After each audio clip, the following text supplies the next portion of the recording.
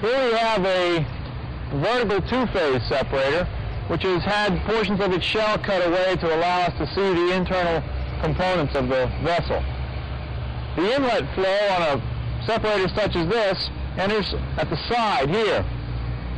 And first it hits an inlet diverter, which abruptly changes the direction of the flow and spins it around the inside of the vessel shell.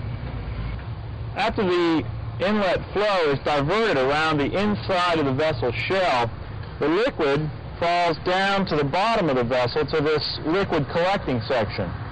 In the liquid collecting portion of this separator, the level is controlled by a float which operates a liquid dump valve on the outlet line over here. At the very bottom of the separator, we have a sand drain which allows us to drain any debris or sediment that is collected in the separator out through this line.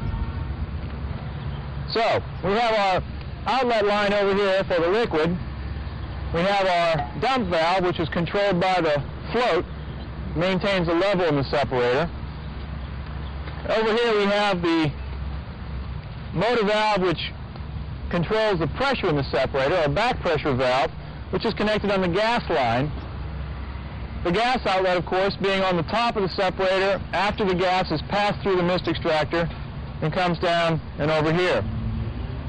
We also see on the top of our separator our safety valve, which is connected to a flare line that allows us to relieve any excess pressure that might build up in the separator.